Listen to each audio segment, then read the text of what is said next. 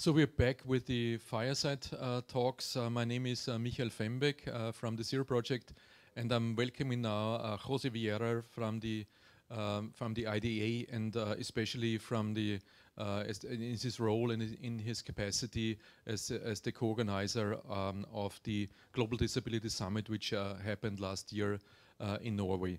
So welcome, José. Good morning, good afternoon, everyone. Thank you for having me. Such a pleasure. Yeah, it's a great pleasure and honor to have you here. Especially, I think it was really busy these weeks and months for you. So really glad that you could make it for the Fireside Talks here.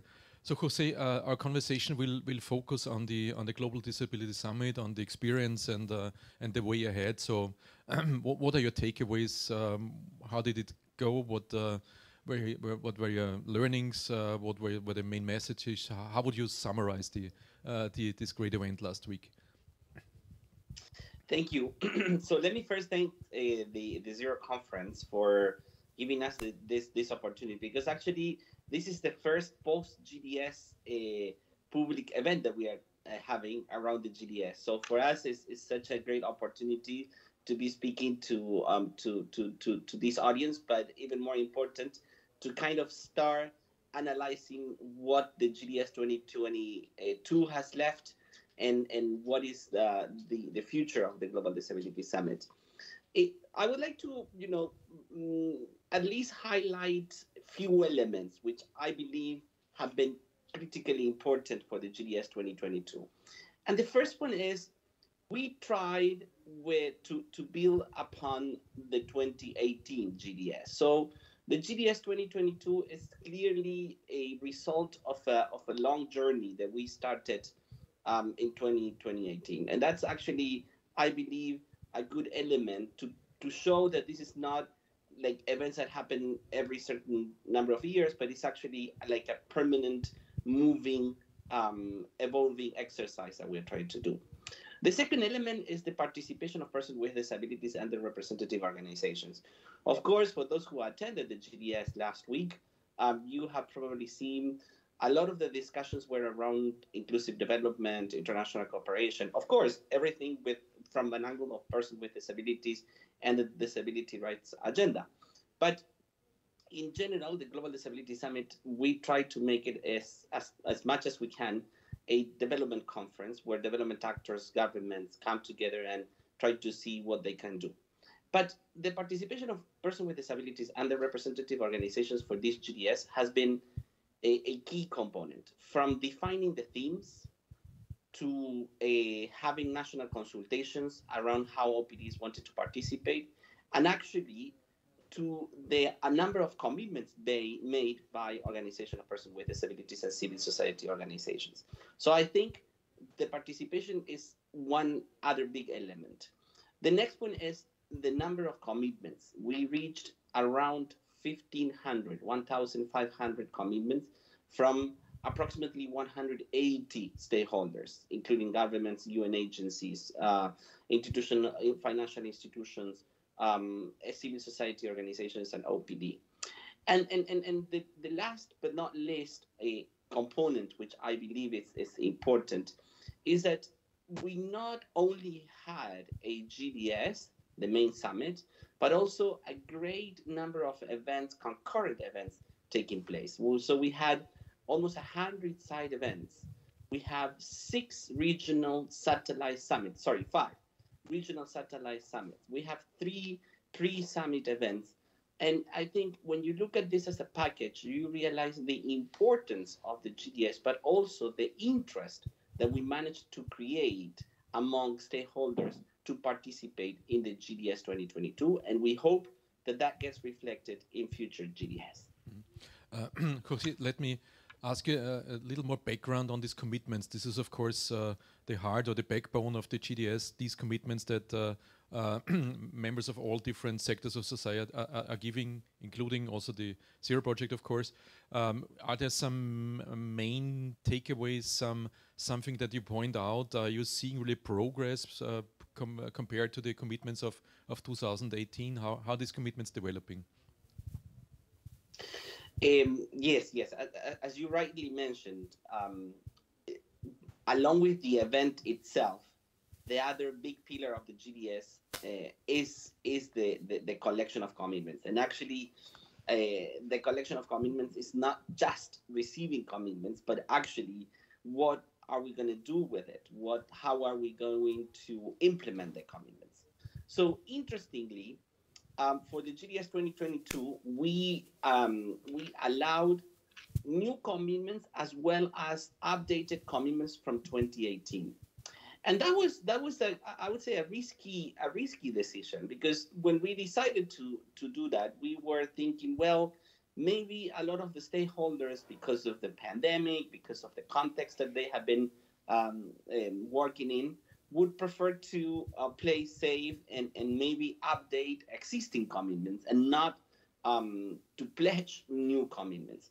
But there is almost like 97% of the 1,500 commitments for GDS 2022, which are new, and very little, 3.5%, that are updated commitments from 2018. So I think that's one of the most important things. The second element is that one of the themes for the GDS 2022 was OPD participation, meaningful engagement of persons with disabilities. And when you look at the 1,500 commitments, a lot of them are direct or indirectly connected to OPD participation and meaningful engagement of persons with disability. Again, I think this speaks to the realization of the concept that we try to advocate for all the time, and that is organization of persons with disabilities can and should be key partners for inclusive development. The other element is that, of course, it was impossible not to include a very strong focus on health and access to healthcare systems and connect that with the COVID-19 pandemic for this GDS 2022. And again, that was another risky move, because we wanted to include health, but we also wanted to make sure that when we address the issue of health, we do it from a human rights perspective. And when you look at the 1,500 commitments, a lot of the commitments are, again, direct or indirectly connected to health. And in that context, all of them privileged the perspective of human rights, the human rights perspective. So I think that's another important element. And if I can close with one more detail, we have seen out of the 1,500 commitments a good number of commitments that have financial commitments. So there are stakeholders that are coming forward and saying, we will commit X amount of money towards the implementation of this program. We have seen commitments going into regions that were not that important in the past, or that were not focused in the past. The good example of that is the Latin American region. So I think, of course, a lot of the commitments are focused on Africa, but we do have almost 54% of commitments also focusing in other areas of the world. Thank you, José. That this was really interesting, enlightening this focus and these areas like health or Africa to point this out for us. Next, and maybe also the closing question already. So what's next? Where's the Global Disability Summit developing? What are the next events and challenges?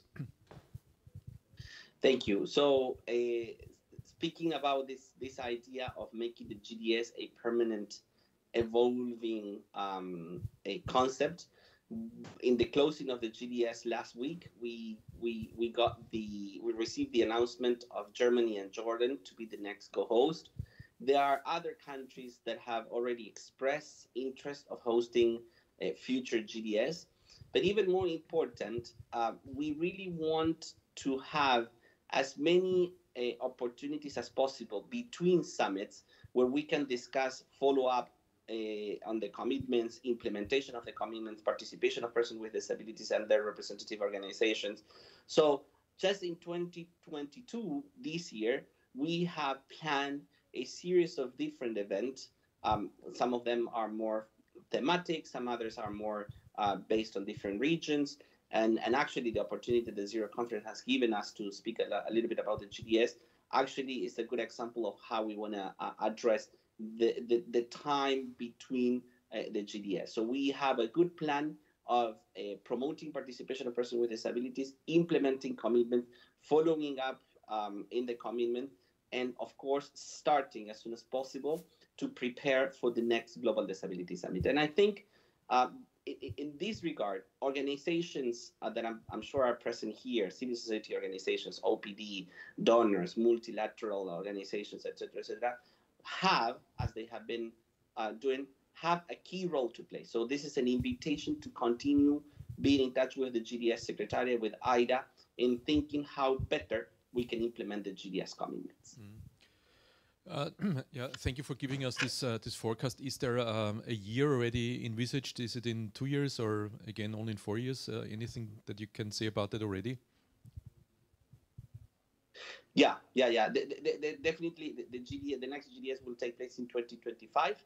We have already plans for 2022, and again, for the years to come, we expect to have more countries coming forward and expressing their willingness to be the co-host, but actually looking at the commitments and see how we all can contribute in the implementation of those commitments.